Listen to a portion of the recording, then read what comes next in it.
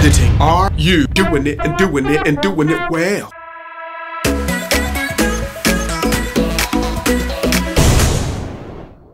A lot of it is up to your own personal taste. The moral of the story here is, do you? Typically when we make photos, we don't just do it for ourselves to see, we do it for everyone to see. So it kind of pays to know what the professionals know. So here are my top 5 telltale signs that you might be ruining your photos in the edit. 1. Are you over sharpening your pictures?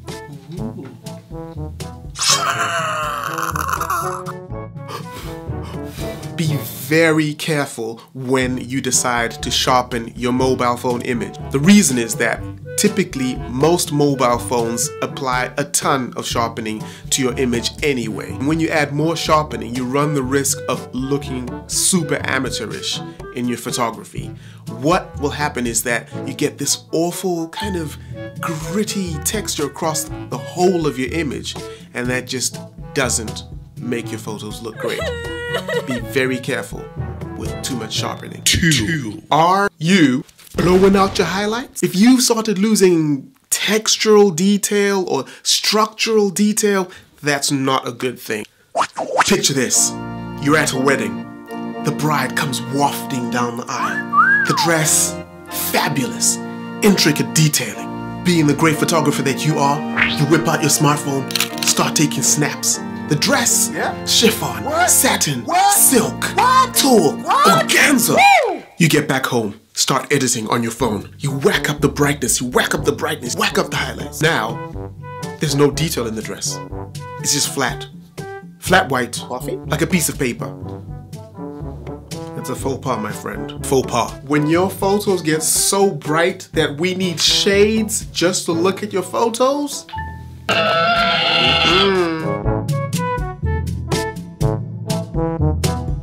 Call security! Security! 3. Oversaturating your pictures? You have been given great power. With great power comes great responsibility. You have been given the power to make your images more vibrant and colorful. Saturate responsibly. You know you've gone too far when you can no longer see clear difference in color tone. Clarity and definition have just fizzled away. Colors appear to be buzzing on your screen when the picture that you've taken starts to look toxic, like something with radiation, like something that came out of a nuclear power plant. Dial it back, bro. 4. Are you over smoothing skin in your portraiture? I get it. Watching blemishes magically fade away is great. It's hard to know when to stop. Again, it comes down to texture. Once the texture starts to disappear, you've gone too far. After all, if your idea of beauty is entirely flawless skin, you might as well just shoot a mannequin. 5. Are you over whitening teeth and eyes? Anything that looks unnatural in your editing will draw attention to itself in a bad way. Ding ding ding a ling a ling ding ding.